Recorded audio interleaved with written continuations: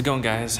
I want to talk about the director's vision and the cinematographer's execution.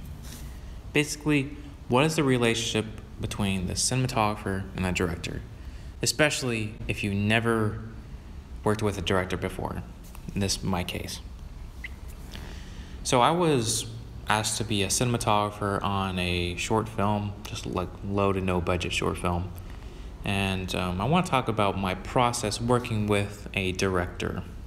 The cinematographer is the person who is responsible for telling the story visually. And the director, everyone knows who he is. He's the head honcho on set. He makes the executive decisions. And the director does have some say in the visual look, some things that the cinematographer does. I think if you're first starting out, especially if you just made films by yourself and you haven't worked with other crew members, the roles can seem blurred. It's very important to know your role on set, make sure you're not stepping to other boundaries. Fortunately, if you're working on a low-budget film, it's not that big of a deal because everyone is putting on multiple hats, multiple roles to help tell the story. I think the best way to avoid all of this is just to make sure you have a good relationship with your director. So get to know them beforehand if you even are just friends, if you're filmmaking friends, before you actually start on an actual project. You want to get to know them, see what they like, what they don't like, how they operate. It's very important and it helps resolve a lot of issues on set. And also can speed up the process if you know what they like. So during pre-production, your job as a cinematographer is to look at the director's vision for the film and suggest ways to execute it. You should know how to execute that vision. I think being on the same page as far as the visual look, even production costs, how you're going to shoot it, figuring those things out in pre-production is going to be a lot better than trying to come up with ideas in the production.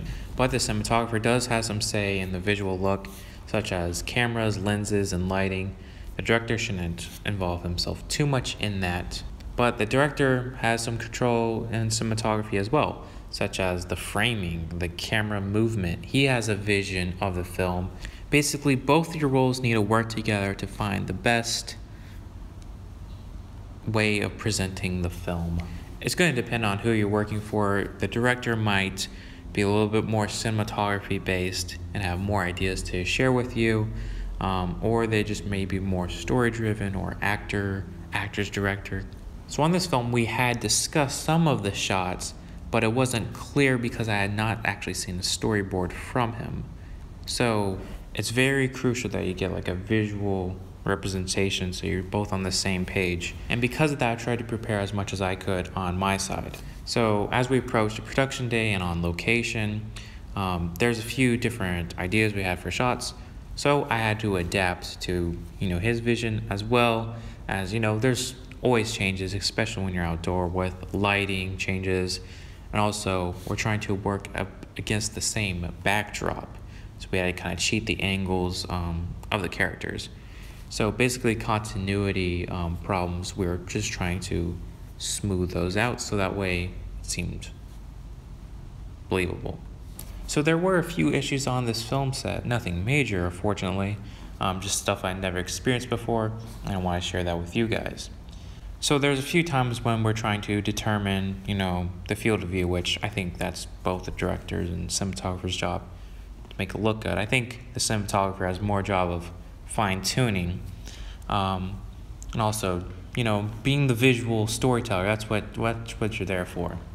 But when the director says go maybe a bit wider, zoom in a bit more, it kind of feels just a little bit too much in your personal work, and this is your role.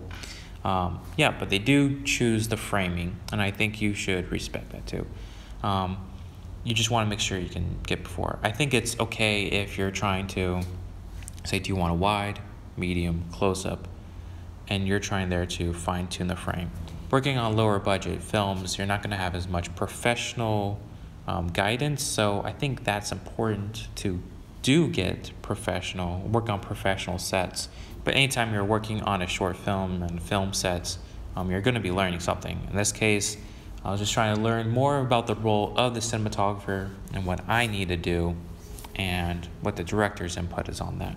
But on lower budget films, you're probably going to be putting on multiple hats, such as the cinematographer, the editor, and also I was doing a little bit of the script, just getting ideas back and forth. So I do have a little bit more input trying to give suggestions. I think it's always good to give suggestions. You should never be afraid to give an idea, because it could be a very viable solution. And the director doesn't have all of it figured out, and he doesn't see it from your perspective, so you should definitely mention something. But if the director does not take your idea, don't get offended. That's just the way of the film. It's not your film. You're there to help execute it. Now, when you make your own short film and you're directing it, sure, go ahead. You can make the decisions. Actually, I find it quite a bit easier just having the final say in things. They're just that way you're not trying to convince them otherwise that we need to film it like this. So this is probably why you see a lot of arguments on film sets, probably personal opinions and time and money.